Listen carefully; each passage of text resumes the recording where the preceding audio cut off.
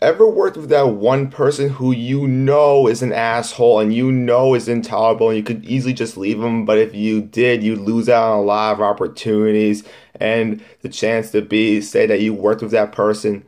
That's pretty much Steve Jobs in a way, directed by Danny Boyle, starring Michael Fassbender, Kate Winslet, Jeff Daniels, and Seth Rogen. And boy, oh boy, is this movie intense. Yep, if you were expecting to see the good and warm side of Steve Jobs, you are not going to see that at all.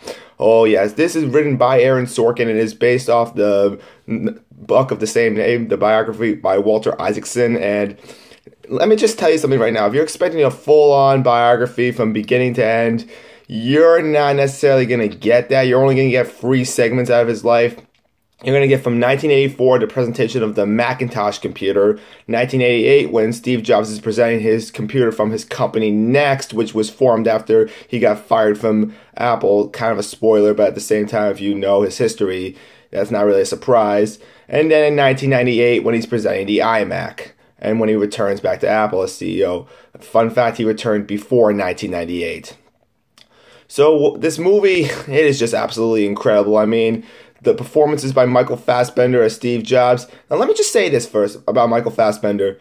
This reminds me of Russell Crowe as John Nash in A Beautiful Mind in the sense that he doesn't exactly look like Steve Jobs. He doesn't exactly sound like Steve Jobs, but god damn it, he gets the personality down right down to the vowels, honestly. I mean, this guy, he's an asshole, but he has a sense of direction. Like, he's mean, but he knows what he wants to do. Like, everything has to be exact. Like, if it's not exact, it's a failure. You know, his arguments with Steve Wozniak throughout the film about mentioning the Apple II team are just so intense. It's like, you think he should do it, but spoiler alert, he really doesn't. And the reason why, he wants to promote his new product and doesn't want to be reminded of the past. And that's, in some ways, that's a good thing. But in another way, you're just kind of discrediting the people who really built your company.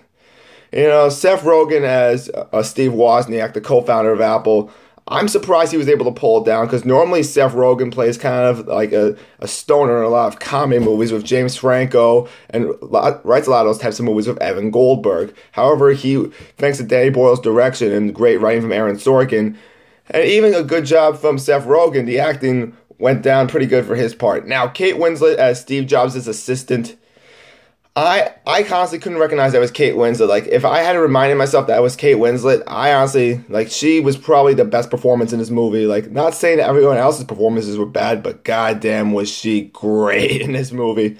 I mean, how the hell could she put up with an asshole like Steve Jobs? But I guess if you want to be with an icon, you gotta deal with their shit. And then you have Jeff Daniels as John Scully, who was a former CEO of Pepsi and who ended up running Apple for some time. And he introduced us to things like the Newton, which, as we all know, that failed. And he fired Steve Jobs, but he would eventually be later fired himself.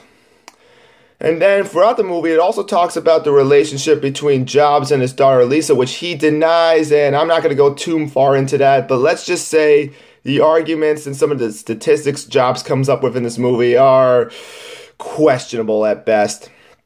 Also, another thing I like about this movie is that they don't actually show us the presentation. Instead, they show us what goes behind the scenes, because we could already look that up on YouTube, the presentation itself. And plus they tell us news clips about kind of what happens. But, I mean, you gotta see how a text or any kind of demonstration works, really. It's hectic, it's crazy, it's last minute. I mean, you know, it's not a calm, steady world when it comes to presenting. Now, one of my only flaws about this movie is kind of the pacing towards, I would say, about the third act, the second and third act of this movie. The first act is perfectly paced, but the second and third acts, well, I can understand the third act better, but the second act, I mean, and personally, for my pick, I would have personally done his whole life, but I guess I like Danny Boyle's decision to do just 3 acts. I mean, it works either way. Overall, Steve Jobs is probably one of the best movies I've seen this year, next to Bridge of Spies by Steven Spielberg, which I will review later, but I'm going to give this movie a 9.5 out of 10. So till again, this is White Rice signing off. Bye.